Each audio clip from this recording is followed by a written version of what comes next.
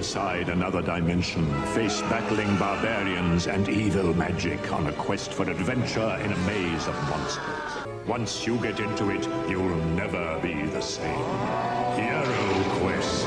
Now with 2 new adventure packs, the legend grows. Hi, welcome back to Not Your Mother's Hobbies. Today's video, we're going to be taking a look at the next set of Hero Quest items, the miscellaneous items. Here we have the throne. There's quite a few of these little miscellaneous things. A weapon rack here. And we're going to tackle all of them in today's video. Here are some treasure chests. There's 3 of them. We're going to do a couple of them different, couple of the same. And then here is the tomb. You notice that I did put some little details inside, like scatter and skulls, and here's the torture rack. So they're all primed black, and we're going to do our usual dry brush zenithal. And in case you haven't seen how to do that yet, I'll put a bloop in the corner for you to check it out. Alright, let's get started. So something easy to start with, we're going to be doing the treasure chests.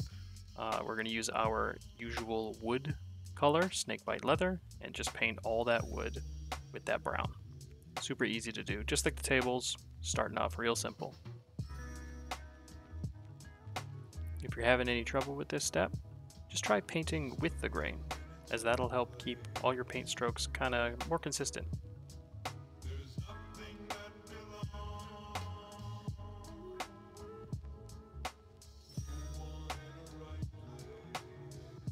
Alright, here we're going to be doing our usual metal blocking, and we're going to be doing a silver metal. So this is basilicanum gray, and that'll be our base coat to block in all the metal parts. That'll be the trim, the little handle, and the big spooky lock on the front.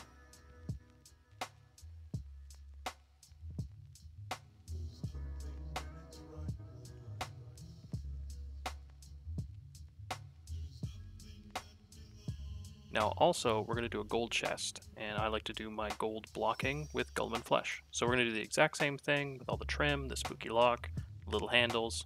We're going to use Guilliman flesh to block in all those golds.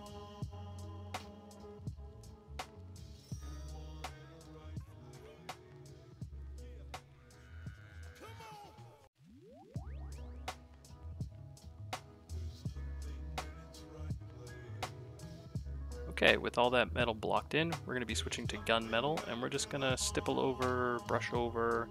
Don't have to be too clean. Just kind of hit all the top areas and stay out of the shadows. You'll have a nice rough metal look. You can see here I'm even scraping the side of my brush across those details, almost like a wet, dry brush.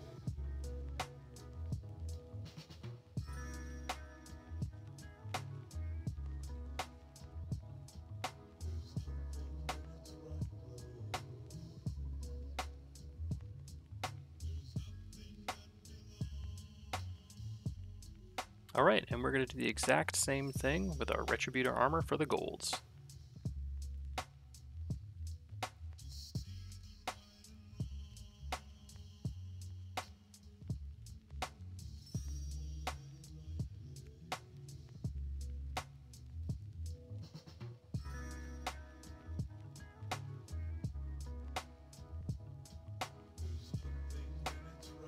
And there you go, all the treasure chests are done. I'm going for a rougher treasure chest, so I'm not doing any sort of highlights or pings. But if you want to, you can definitely use my other metal recipes from previous videos to take it up another notch.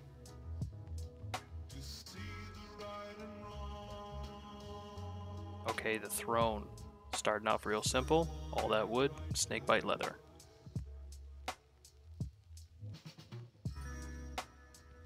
There's lots of little ornate details all over this thing, in the trim and on the back and the top. We're just going to pick all those out with the contrast. It's going to seep in, really make those details stand out. Very little effort.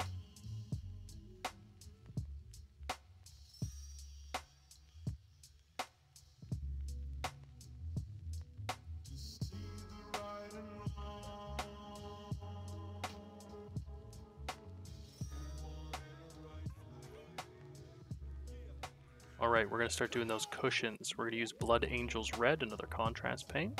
We're going to use that on the cushions, make a nice red velour velvety kind of kind of look to it. And here on the front cushion, just keep your brush going in a one direction. You can see I'm pulling it across, pulling it across, pulling it across, and that'll help you keep a nice, consistent, smooth look on that cushion. And with all that done, we're going to go in with our Retributor armor, and just like in the previous video with those big book stands and stuff, we're going to just lightly go in and pick out all those little details with the gold. If you need to, you can even scrape your brush across like the side of the brush and drag it across, and that can help you pick out those details while not getting smudgy and smooshy and paint everywhere you don't need. If you have good brush control, get in there, get precise, pick them all out.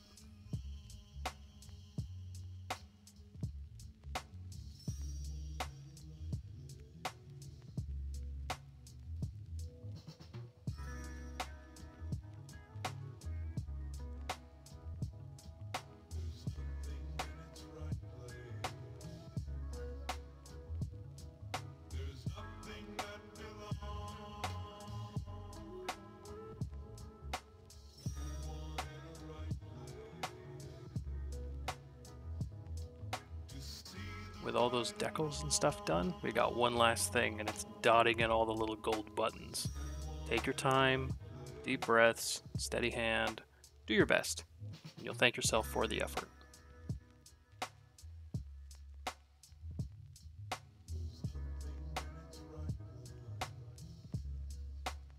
Alright, there we go, that's the chair done. Pretty simple, pretty quick.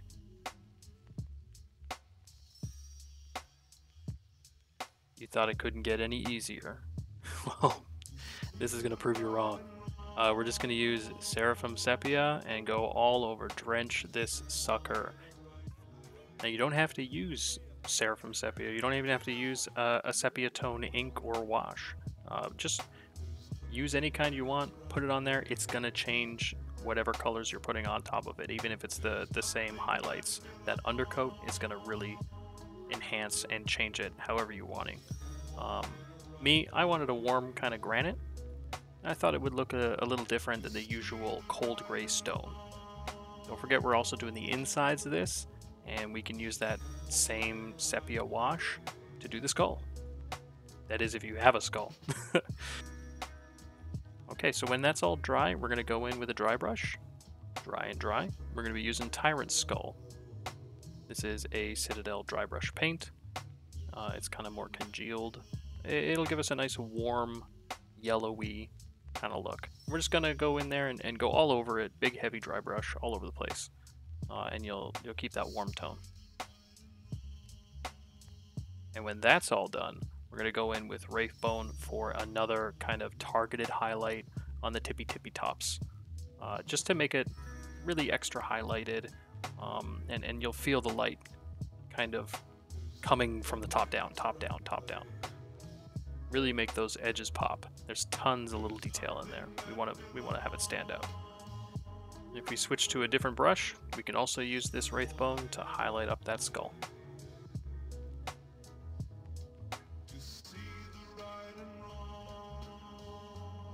And even those little stones in there too, if you add them in. Get all that rubble, make it pop.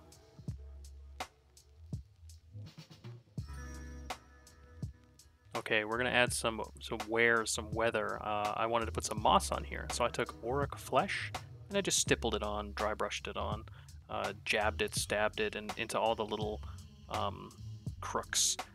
Unevenly, you don't have to be even, but where you're putting it, you might want to build it up a bit in some areas, in the corners, right, where the moisture might collect, around the lip, that overlap and stuff. Just experiment and have fun.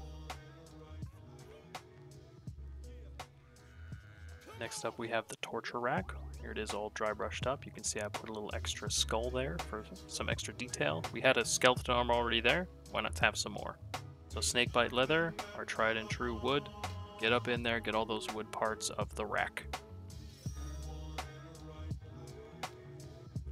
There's a lot going on, so really pay attention to what parts are wood, what parts are metal on that little spinny cog thing. Here's an idea of what that's going to look like. But there's a lot in there. The dry brush should help you. We're going to use Nuln Oil. This is a Citadel shade, and we're going to use this to change the top slab to a different kind of stone than the bottom kind of cobbles. We're going to keep the bottom cobbles untouched. It's just going to look like that pale white gray. But on top, we want to differentiate that. We're going to make it look like a darker kind of granity hard rock, and we're going to use Nuln Oil to do that, so all the way around. Miscellaneous gray. Here's where we start doing our metallic blocking in all those metals. So we're going to use this for all of the steel parts, iron parts.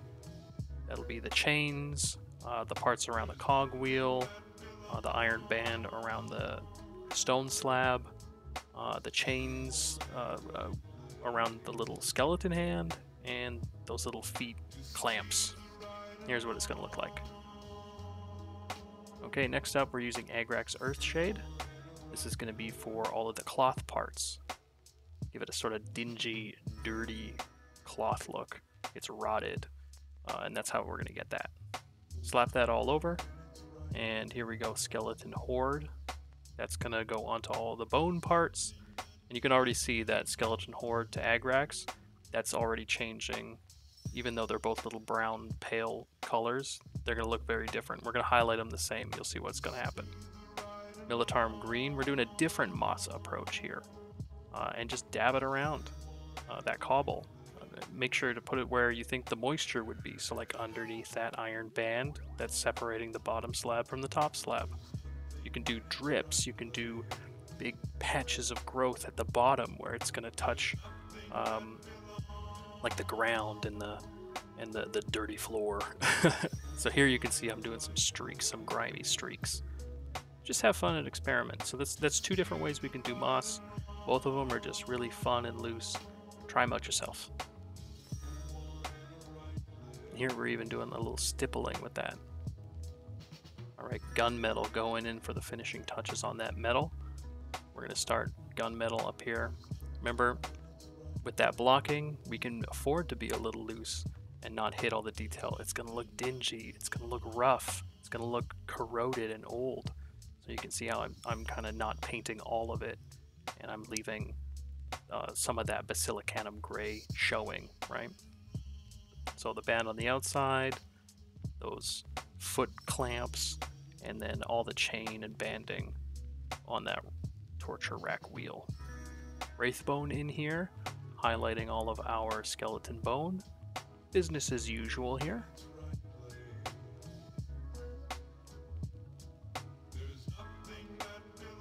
We're also going to use that wraithbone on these filthy, dingy sheets, this cloth. And you see how just having a different undertone is going to change what your midtone or your paint that you're putting on top is going to look like? Just a simple technique that can really change what you have if you don't have a lot of paints. Just change what you're putting underneath. Black Templar, we're going to use this to do some touch-ups on the skull.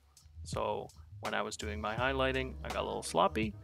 I'm just using Black Templar. You can use any black and just get in there and fix it. Easy as that. You can make mistakes.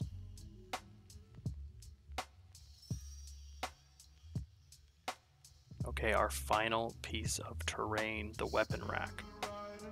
Snakebite leather on that wood. There's a lot of wood here. Get in with that snakebite leather. Put it all over the place.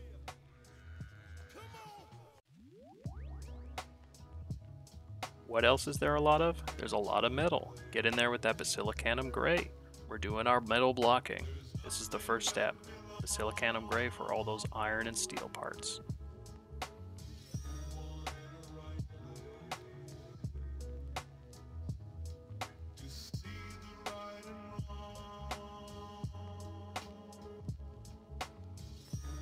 So when you're done all the steel blocking, it should look like that.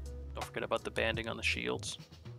And here we go, we got some wildwood for one of the shafts or the handles. This is the spear shaft.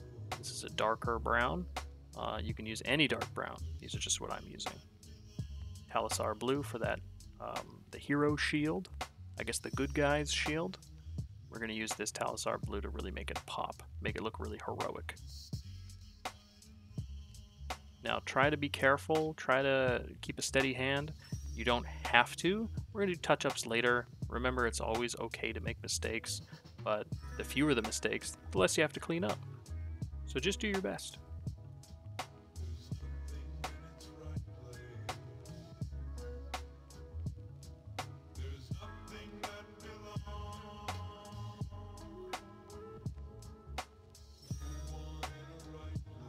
Okay, so we're going to start doing the handles for all these weapons. We're going to use a bunch of different colors. You can just use one color if you want, but I'm using a bunch, and we're starting off with Volupus Pink. I like this pink color. It's what I use on my Stormcast Eternals. I think it's really cool. I put it on all sorts of weapons. It's real fun. Blood Angels Red for this one. If you have other colors you want to do, feel free to do those. Just experiment, right? Do what looks good to you. We got Gorgrunta Fur here for the shaft of this axe.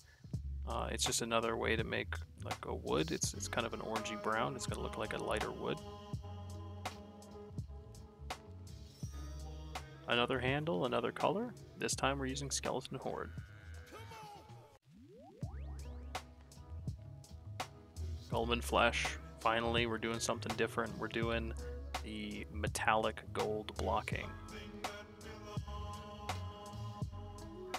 Now we're doing the bad guy's shield on the right hand side. We're using Black Templar to just fill that in. This has a lot of tiny little line work detail, so again, take your time if you need to. Deep breaths, stay calm. Mistakes can always be fixed. Retributor armor for our gold. This is the first metal we're putting on this, and we're going to layer it up on all those Gullman Flesh parts.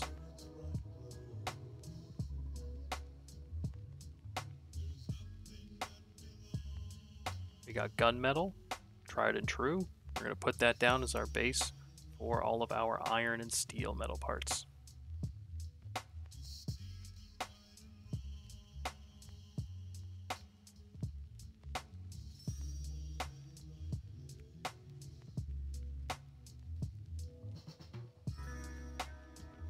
And don't forget those rims of the shields.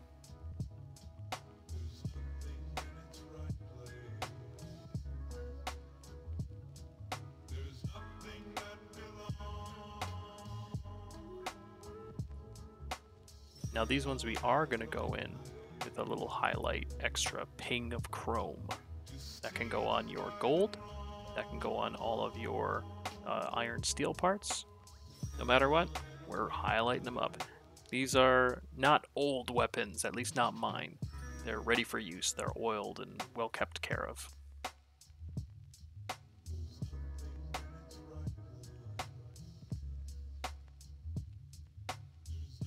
Okay, now these touch-ups on the shields. I'm just using that regular old white Bottlecraft paint. Nothing special there.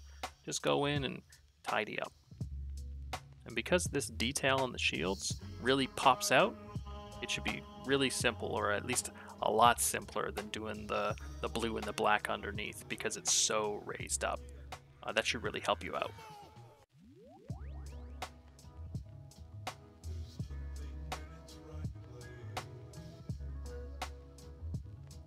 Alright, there we go. Let's see what we've done. Torture rack, treasure chests, throne, weapon rack, and tomb. So here's our iron and steel banded treasure chest. Check that out. Looks really worn and greasy. Here we go, our gold one. It's kind of rosy gold, right? It's not that bright, yellowy, shiny. It's got more of a well-worn look. Alright, here's that weapon rack that we finished. Look at all the different variation in there, right? Like everything has its own kind of look.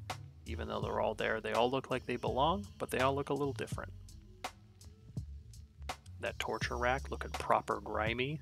Really like how the moss turned out on this one. I think that's how I'll do moss going forward on other projects. I really like how it looks, the streaky, grimy look. That throne looking regal, looking fresh. We didn't even have to add chrome pings, but hey, if you wanted to, that can make this look extra noble, extra royal. And lastly, that tomb looking all rotty and gross. It's got that other kind of moss look to it the stippled on brighter one. And there we go on the inside. We got some rubble, some skulls. There you have it. That's the end. That's the last of the HeroQuest furniture and items. Let me know how you did on yours. Did you paint yours? How's your HeroQuest journey going? Let me know in the comments down below. If you haven't, be sure to like and subscribe. Let me know what you think with a thumbs up. Click that bell notification if you want to see when the next video is coming out. With all these furniture items done, next up we're diving right into miniatures. So hope to see you then. And that's it. Bye-bye!